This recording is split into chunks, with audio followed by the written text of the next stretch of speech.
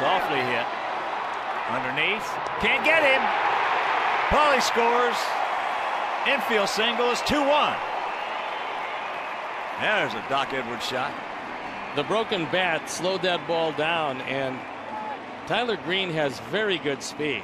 Former #1 draft pick back in 2005 because he could run well. He's a big guy and he has some power. But this time Williams cracks his bat on an inside fastball. The ball gets by him, and by the time Harris gets there, even if the throw is on the bag, he's not going to get him. So it goes as a run batted in. The third by Tyler Greene, and the inning rolls along.